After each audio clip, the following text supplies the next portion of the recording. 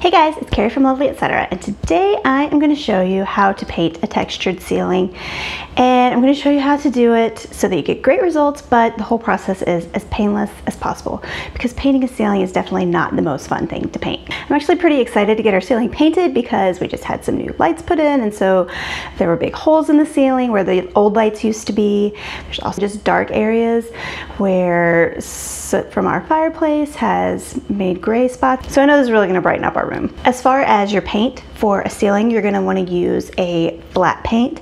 Flat paints aren't great for walls a lot of times because they're really hard to wipe down and scrub, but most of us are not scrubbing our ceilings, and flat paints hide any imperfections in the surface that you're painting. You're also going to need a paint roller that is meant for textured surfaces.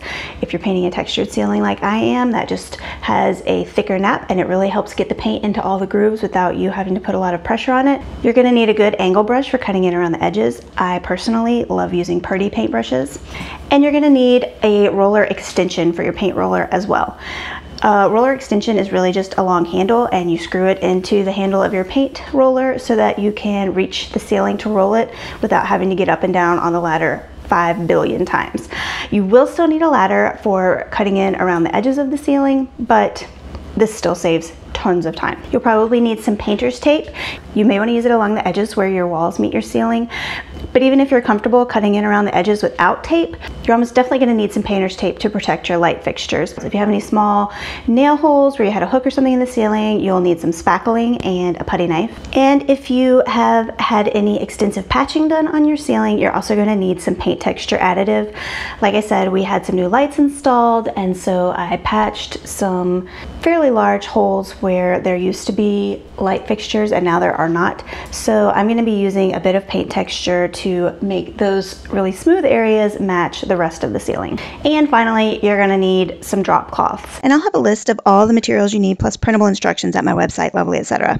So to be totally honest, I probably wouldn't normally cover and protect everything quite this much because painting a ceiling does not have to be crazy messy. But that's because I'm a pretty experienced painter and I'm comfortable with my level of painting mess that I know will be created. And I know many of you may not be so experienced. If you know you're more messy, I would definitely cover things to this extent. And if you're wondering why I haven't covered the floor at all, it's just because our floor is sealed. I've definitely gotten paint on it before and I know that it can come off easily. If your floor is a different situation like carpet, definitely go ahead and cover it. Okay, so the first thing I'm gonna do is add some paint texture to the areas of the ceiling that I patched. Right now they look super smooth and really stand out from the rest of the ceiling, which has a very specific textured pattern. Patching the texture is actually super easy. Just add the paint texture, which is basically sand, to a cup with some of your paint and mix it together well. And then use a chip brush to brush it onto your ceiling and just try to follow the pattern of the texture that's already on your ceiling, whether it's a scallop pattern like mine or more of a popcorn texture or some other pattern. I've taped off all my light fixtures and now finally it's time to start painting. I'm going to start at one end of the room and make my way towards the other end of the room, and I'm going to cut in around the edges of the ceiling where it meets the wall with my angled paintbrush and also around the lights that I've taped off, and then come back and fill in with the paint roller.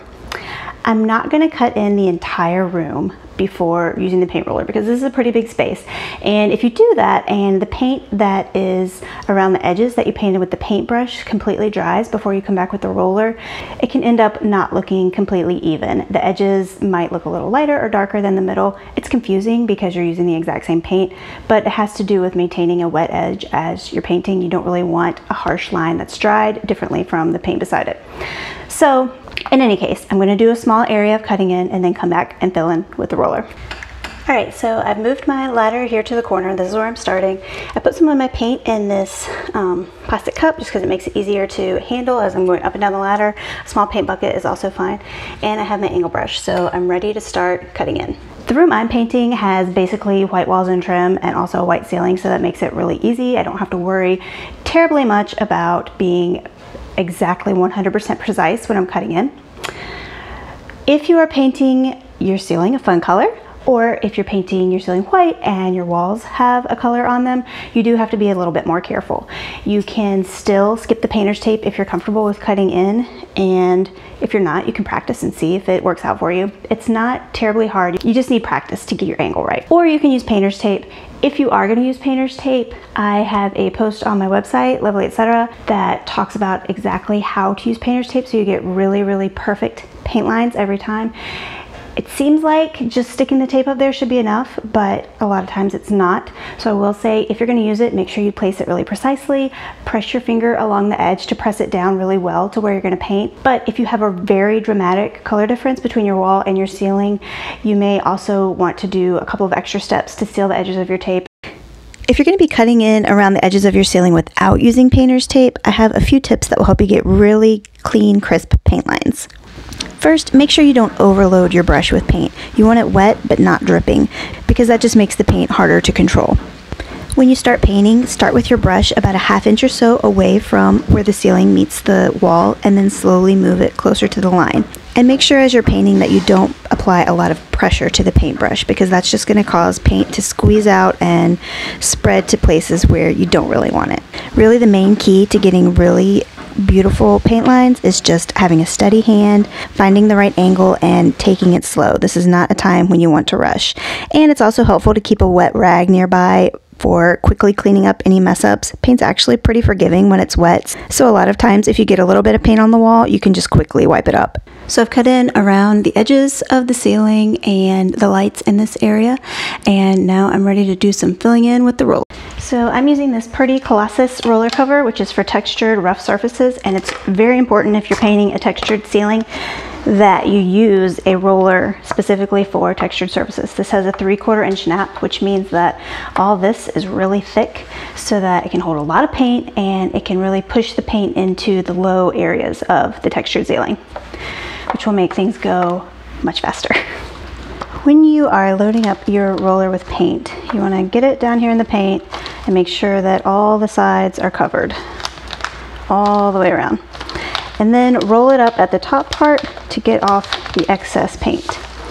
Your goal is you want your paint roller to be pretty wet, and especially with this high nap, you want to try to get paint down into all these little crevices and low spots. So you want your paint roller to be wet but not dripping, because obviously when you're painting a ceiling overhead, dripping paint is your worst nightmare. And the last step before we can start actually rolling on the paint is adding our extension rod to the paint roller. This extension rod I've actually been using as a broom. It is a paint roller extension rod, but a lot of times you can use a broom handle for an extension rod as well if you don't want to buy one. You just unscrew it from your broom and screw it right onto your paint roller.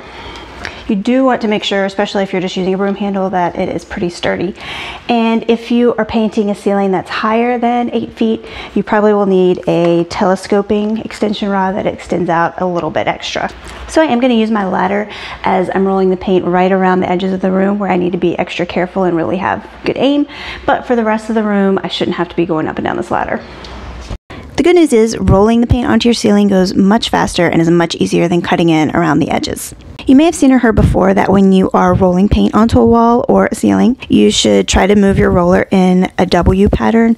The main point of that is just that you don't want to be going back and forth over the same section over and over. And you do want the sections where you're rolling on the paint to slightly overlap. So the W shape makes that really easy to visualize. When you're painting a ceiling, doing a literal W isn't always the easiest because you're working overhead. Just make sure that you're overlapping your paint strokes and keeping the roller moving. As you're rolling paint onto your ceiling, if you start to feel like you really need to press down on the roller to get the paint to transfer, that just means it's time to get more paint. You don't want to be having to press down really firmly with the roller, because that's going to lead to lots of tiny little paint drips splattering down onto everything else in your room. Once you finish your first coat of paint, there's a good chance it's going to look pretty splotchy and uneven. That's totally normal, especially when you're using white or a really light color. Usually 2 coats of paint is plenty for a ceiling unless you're doing a very dramatic color change from very dark to very light or the other way. So don't worry if the first coat doesn't look great. Thankfully, the second coat of paint usually goes much faster than the first, and generally, in my experience, only takes about half the time. I am so glad that is finished. Honestly, I would probably rather paint the walls of 3 or 4 rooms than paint one giant ceiling because it really is a pain and it takes a long time and it's awkward painting over your head. But even having said all that, I am so glad that I finally painted the ceiling in these 2 rooms. It looks so much better and it makes the rooms so much brighter, and it was definitely worth it.